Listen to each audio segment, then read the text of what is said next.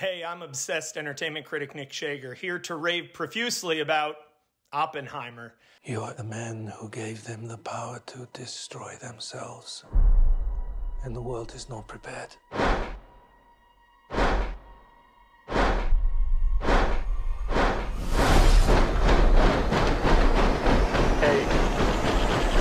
7, 6. Christopher Nolan's latest is a masterpiece that, like his prior works, is a chronologically fractured tale about time, dualities, and titanic opposing forces, all of it revolving around the father of the atomic bomb, J. Robert Oppenheimer, and in particular his efforts to create that weapon of mass destruction before the Nazis do.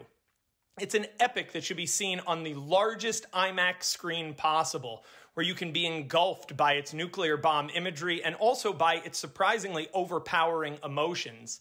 It features tremendous performances from an enormous cast led by Cillian Murphy and Robert Downey Jr. And best of all, even though it's a 3-hour biopic, it moves at the blistering pace of a thriller. It's the best film of Nolan's career, it's the best film of this year, and as a result, it's an unqualified C.